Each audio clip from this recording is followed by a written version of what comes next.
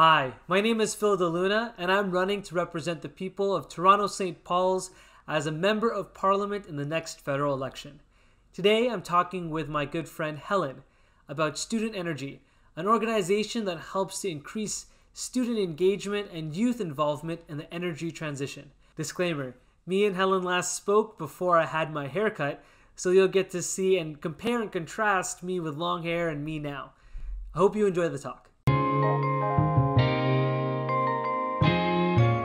All right, so today we have a very special guest. We have Helen Watts, who is a director at Student Energy in charge of outreach and community organizations. And she does so many talks at so many events. She was just at the last Clean Energy Ministerial, which is so cool. For those who don't know, it's an international event of ministers and around the world internationally to talk about climate change.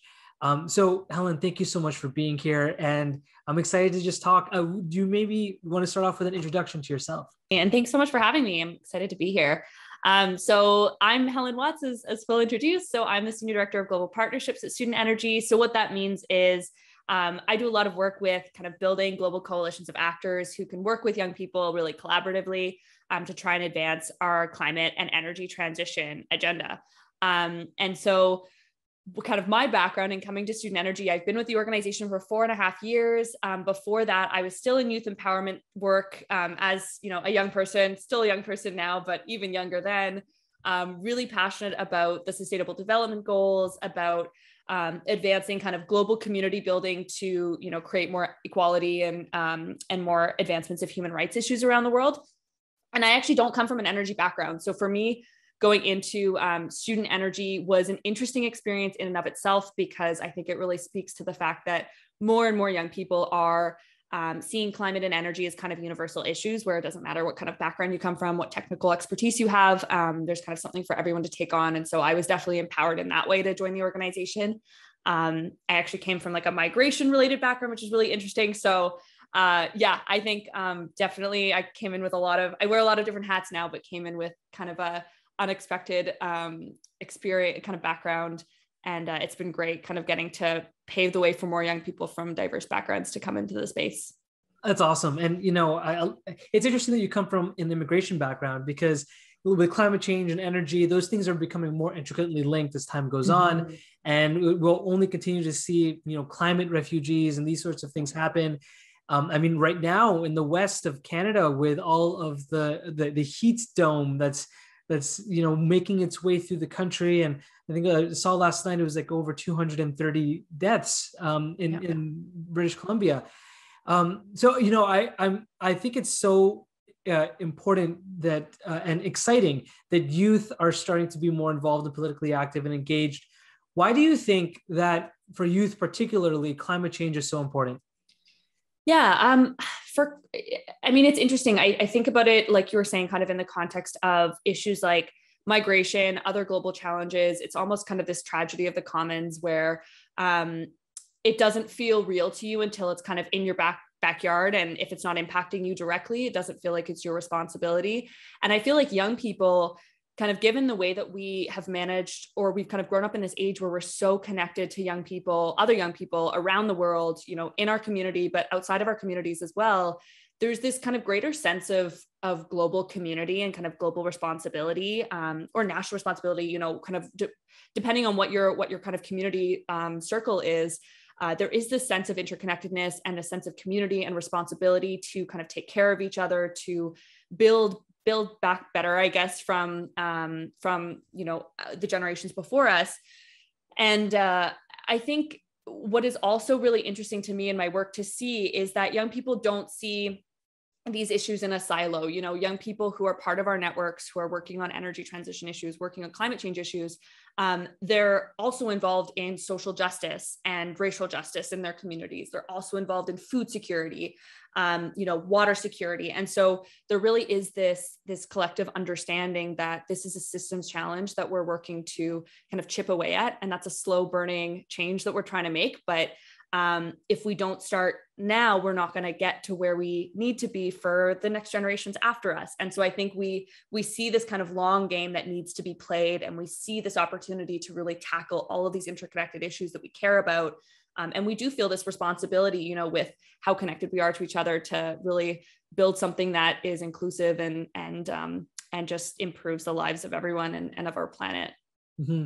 Yeah, I really like what you said there about how young people don't look at these things in silos anymore. And I think that's so true. Like with the rise of social media and internet, we are as connected as we've ever been before.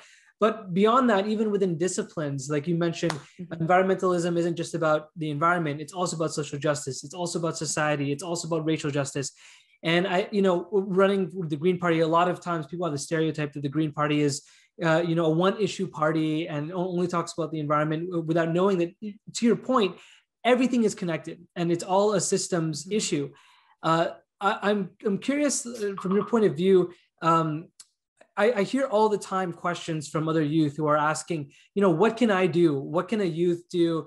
And my answer is, unfortunately, as a person, like as an individual, it's very limited, but collectively, we have a voice. So what do you say to people who ask you that same question? Like, what's the number one thing that we can do to make an impact?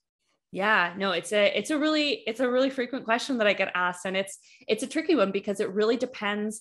I think my first piece of advice is always really take time to reflect and learn and find out what issues are really closely aligned with your personal beliefs and values, because that's really important. I find a lot of paralysis happens when we kind of get overwhelmed by the scope of the challenge and all of these different issues that are are equally important and all need to be addressed. And it almost feels too overwhelming to kind of jump in and get started. So my advice is always try and really understand like what intersection of these issues is really meaningful to you. And it's not to say that you can't play in these other issues too, but you're going to have to, being involved in system change work means being able to kind of sustain yourself. And this is kind of where personal well-being comes into play, is you're not, we're going to try and avoid burnout. You can't tackle everything at once. You've got to pick your first pathway. And like you said, there are so many communities where you do have strength in numbers. It's also really important, and I think young people do really embody this. We're starting to shift away from this really kind of technocentric, almost even like entrepreneurial mindset where there was such an emphasis on needing to start something new and needing to kind of be successful as an individual in starting something new and presenting a solution. And I think we're starting to move away from that where, yes, there's strength in numbers and it's important to have a sense of community and be involved in collective action. But there's also it's also hugely important to build off what's already being done, and not feel like you need to kind of go in and introduce something entirely new. A lot of even the ways that we're talking about innovation now when it comes to climate and energy is around innovative ways of applying existing solutions, not even innovative ways of coming up with new solutions. So my advice, maybe to break that down a little bit further, is find out what you're passionate about, find the communities and the groups who are already doing work on this area, and come in and kind of offer what you have to offer to that space. And as a young person, oftentimes we really question what it is that we can really bring and what can we offer, especially if we don't come from a technical background. But you being a young person in and of yourself, that is hugely, hugely valuable. We need that systems thinking approach that we inherently bring, that kind of way of seeing new ways that solutions could be applied, new ways of kind of thinking about intersections of issues. And so that mindset and your passion and your energy bringing into that space is so important. So kind of show up and get ready to work with the communities that are already working on those areas. And then if you come up with your own idea after that, that's fantastic. And like go off and do that as well. But I think it is important to first learn from, the actors who are already doing work in that space. I think that's such a good message to share, which is really about recognizing what's been done before, trying to learn from that and then build upon it. I mean, I think as young people, there's often, as you said, the urgency and the need to try to get out there and make a big impact right away, when really it's about understanding what the foundation and the state of the art is before trying to do something. And I think that's a message that gets lost, especially when in social media and on the internet, when it can feel like things are moving so quickly and complex issues are reduced to just sound bites or tweets. I actually think that for a lot of young people who are active on social media and are advocating for things, that's good, but you also have to follow that up with real world action, in my view. And I almost feel that, being out there on social media and saying these things, is useful, but there's already so much out there. So like, what do you bring to the conversation that's new, you know? Mm-hmm. And to this point, you work, as do I, with a lot of people who are older than us. And I don't know how about you, but I definitely have felt at times within my career that my opinion was overlooked or maybe not taken as seriously because of my age. Do you see that as well? And then maybe a more specific question is, how would you advise youth to make an impact when so much of our society and so much of the institutions are run by people who are older, and potentially all these decision-making tables, youth aren't necessarily represented there? So how can you make an impact from the outside? And in your own personal experience, have you felt that youth was a barrier, especially in certain conversations? Yeah, definitely. I mean, in my personal experience working in this space, couldn't count on two hands the number of times that I felt kind of the token young person in the room that's been invited to kind of represent this kind of beacon of hope for our future. And, maybe even like introduce like an opening speech, and then the panel actually starts. And so it feels like kind of the work is actually beginning after you first kind of inspire the room. And it's not to say that there aren't good intentions behind that. I think that I've always kind of gotten a sense that there are kind of intentions to really make sure that young people are centered and recognized for their contributions in their role. But I think there's a lack of understanding of how to do that in a real meaningful way.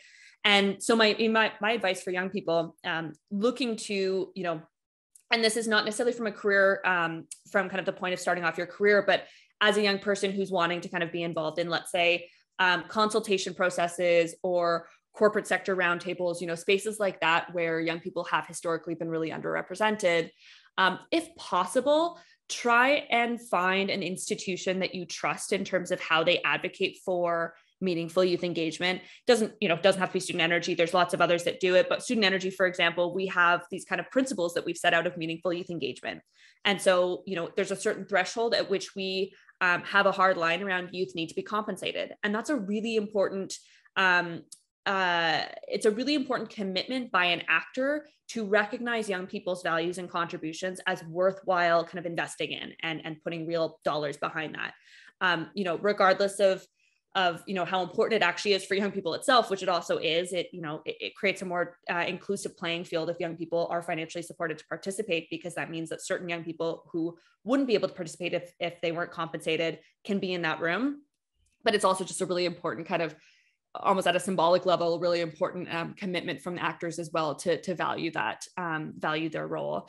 There's other principles within that as well, like make sure that you have accountability mechanisms. So how are you going to be tangibly following through on what young people have contributed to that space? And that's something that we'll advocate for and actually kind of co-design with organizations who genuinely don't know how to do that. And that's totally fine. Meaningful youth engagement is not a mainstream practice. So it makes sense that there is a lack of understanding of what that means. But that's where we come in and we're like, okay, well, if you're willing to sit at the table with us and co-create that process of accountability and follow-through mechanisms, then we'll bring our youth into the space and know that, they're going to be entering into that with that kind of social contract almost.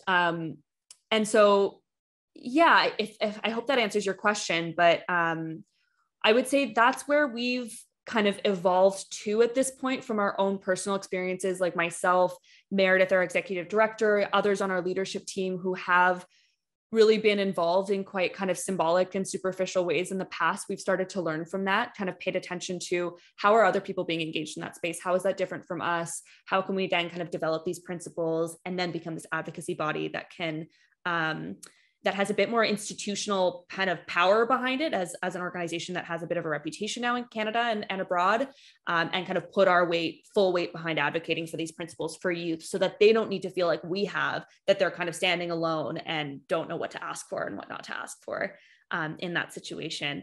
It's a slow road. I would say I'm starting to see a mindset shift or a culture shift within certain spaces when it comes to meaningful youth engagement. Like it's starting to just become more intuitive in certain sectors and others not as much. And this is mostly speaking at a global level. But for example, I used to be invited to participate in like design processes for energy access solutions, like kind of at the drop of the hat, like maybe like a couple weeks before the process was about to start. Now, kind of 4 years later, I'm engaged like months before it starts. So I can actually be part of designing what that process is going to look like, really have time to be thoughtful about how I engage my network and bringing their perspectives into that space.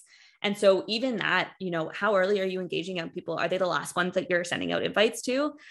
Those are the types of questions that, you know, I want sectors to ask, because it's where I've started to see a little bit of change happening with certain actors that I work with. Mm-hmm. What I really like about that story too is it shows that progress takes time. And you have to, you know, you said 4 years from when you were being invited to these things last minute to now when you're involved at the decision-making table and the process from the start. And I think it speaks to the fact that it's all about building up that reputation, building up that competency, building up the trust between, you know, you, yourself, your organization, and the stakeholders, the actors that you're interacting with. And I think that's something that maybe is lost on some people. It goes both ways, right? Like you can't, as a youth, you can't just expect people to respect or trust. You have to earn that as well, and be present and be there. But the thing that I'm finding that's really exciting is that youth want to be there more and more at that table, or being part of that conversation.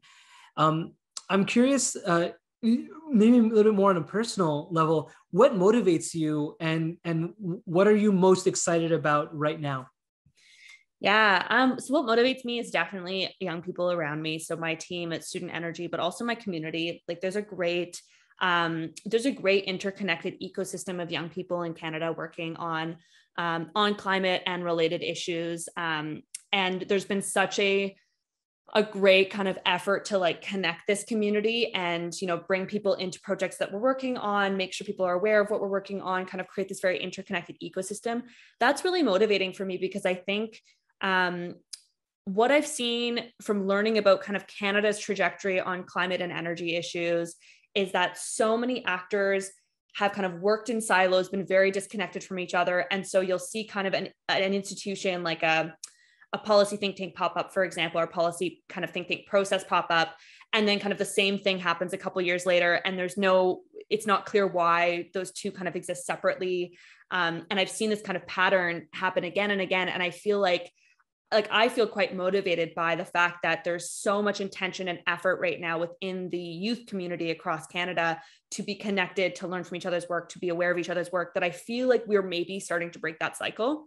And for me, that's really motivating, because it feels like we can actually start to see real progress as we build on each other's work. Like I was mentioning before, you know, not kind of having to continually put so much time and energy into creating new processes and new things when existing kind of practices are kind of already exist, and a lot more space for collaboration. So I get really motivated by collaboration, by this connected ecosystem, by this kind of growing appetite from actors to meaningfully engage young people.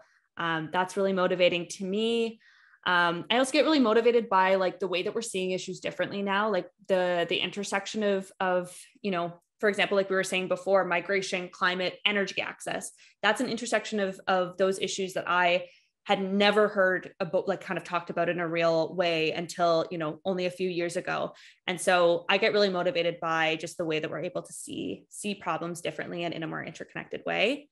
And I forget your second question. I'm sorry. What's the thing that you're most excited about right now? Oh yeah, what I'm most excited about. I mean, maybe I'll like put in a little plug for Student Energy. We've just launched a really exciting new initiative for us. We've committed to a capital raise of $150 million over the next 10 years for youth-led solutions in clean energy. And again, kind of clean energy as this interconnected issue. So we're expecting a lot of really interesting, innovative ideas to be supported through this initiative. But it's an initiative that isn't just about kind of raising capital for young people, which is hugely important. It's a big gap in the space right now, but it's also paired with this coaching and training ecosystem to support young people with having the skills, the mentorship, the connections that they need to kind of pursue the pathways that they want to on delivering their clean energy solutions. So whether that's kind of in entering the sector as an employee, whether that's starting their own business, whether that's kind of community activism, And so we're kind of really seeing this, this initiative as a way to pair the funding that young people just inherently do need, and we need to make this a more inclusive playing field, with that coaching and training element. So we're really excited. We just launched that on Friday last week. It's going to be a huge project, but it's really going to, I think just drive a ton of really exciting initiatives. Our goal is 10,000 youth-led clean energy projects by 2030. So stay tuned for that, because that will be a big one. That's exciting. That's really exciting. Well, congratulations on that. Thank you so much. Yeah, I'll end this conversation off with a question that I think is really interesting, or that I'm curious about, which is, people typically think that youth don't vote, that they're not politically engaged, and the numbers bear that out. Why do you think that's the case, and what do you think we can do to change that? Yeah, that's a really tough one. I think it's a combination of factors. I think that communication efforts around issues that are important to young people, but coming from that kind of policy standpoint, so that kind of, whether it's a party communicating their stance on social justice or racial justice issues, a party kind of communicating their stance on climate and energy issues. I think the communications around that has fallen short of what young people need to really feel heard, and like they can kind of see themselves represented in a party or in a set of kind of priorities by any given potential leader. So I think the communications, and for climate more broadly, I think that the communications effort has just been such an important but yet underdelivered kind of area of building salience around climate issues more broadly in Canada.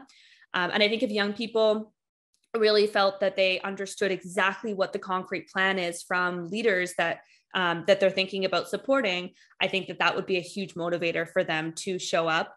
And this also applies to things like green jobs, for example. Like, green jobs is this kind of like vague, ambiguous term that is used so often by leadership that young people, again, don't really know what that actually means. And so I think young people are really looking for to get it to kind of like cut through the mist a little bit more on the messaging that they're hearing from leaders.